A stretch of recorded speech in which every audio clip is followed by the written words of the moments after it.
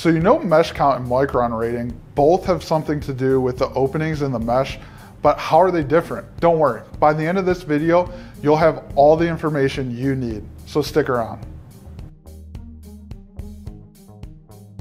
Hi, I'm Eric Himes. I'm the sales manager of industrial woven wire here at WS Tyler. There's a lot of parameters that go into perfecting the openings in the mesh. Because of this, there's several terms that you need in order to define the profile of the openings. But let's say you're inquiring about wire mesh and you're asked about the mesh count. What happens if you only have the micron rating or vice versa? You may become worried about whether you're selecting the correct specification. So what is the difference between mesh count and micron rating? WS Tyler has been a trusted wire mesh supplier since 1872 and is dedicated to sharing the experience we have within the four walls so you can continue to innovate the way you do things. So in this video, we'll go over the definition of mesh count, the impact of mesh count, the definition of micron rating, the impact of micron rating, and how mesh count and micron compare. Mesh count is the openings of a square mesh weave that can fit inside 1 linear inch. So as an example, let's say you have a piece of wire mesh that is specified as 7 mesh. This means that if you looked at the mesh, you would be able to count 7 openings in both the horizontal and vertical directions.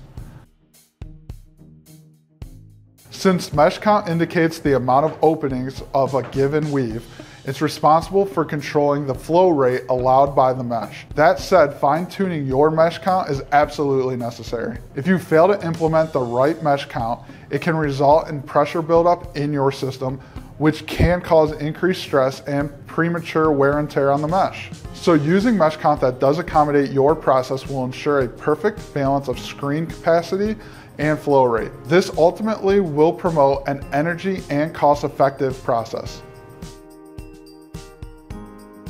Micron rating is the wire mesh openings with the opening size smaller than 1 millimeter. It's defined as a precise distance between the wires of any opening. The micron rating tells you exactly how much opening space is and is not taken up by the diameter of the wires.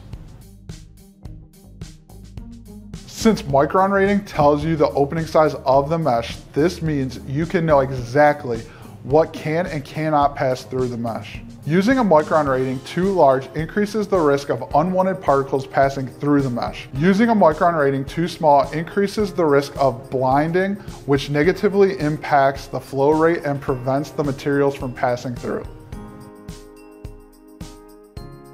So in most cases, the mesh openings are measured in inches or millimeters. When the openings are measured in inches or millimeters, the mesh openings profile will typically be defined as a mesh count. Once the opening measurements become smaller than 1 millimeter, the measurement is converted into microns. Now, as micron rating is typically used for fine mesh opening sizes, it's almost always used for wire mesh filter cloth. But while there is mesh count for the filter cloth, there's far too many openings to practically count them. So when you get to brass tacks, mesh count is the openings of coarser, typically square mesh weaves, and micron ratings is the openings of finer, typically filter cloth weaves.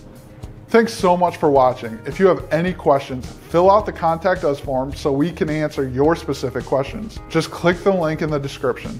And if you'd like to learn more about woven wire mesh, or our many products, we have a learning center filled with written and video content to make you an expert. Just click the second link and you'll be that expert in no time. And don't forget to click that subscribe button and ring that bell to keep up with all things WS Tyler. Once again, my name's Eric Himes and I'll be seeing you in the next video.